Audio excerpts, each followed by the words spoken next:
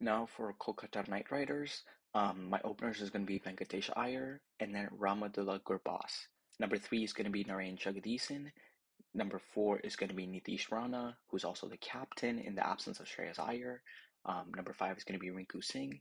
Number seven is going to be either Andre Russell or David Visa. Both of them are really good finishers, batters. David Visa and Andre Russell can also bowl, so that's also good for KKR.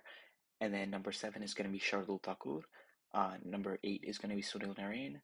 Number nine is going to be Umesh Yadav. Number 10 is going to be Varun Chakravarti. Number 11 is either going to be Tim Southee or Loki Ferguson, depending on the condition of the pitch. They can pick one of them. I believe that KKR would not qualify this IPL, and the reason being is mostly going to be their batting. Their batting is very weak. If you ask me, uh, it's really hard for them to qualify um, with that batting lineup. They don't really have a lot of experienced batter, especially in the absence of Shreyas Iyer. They need Nitish Rana to do really good.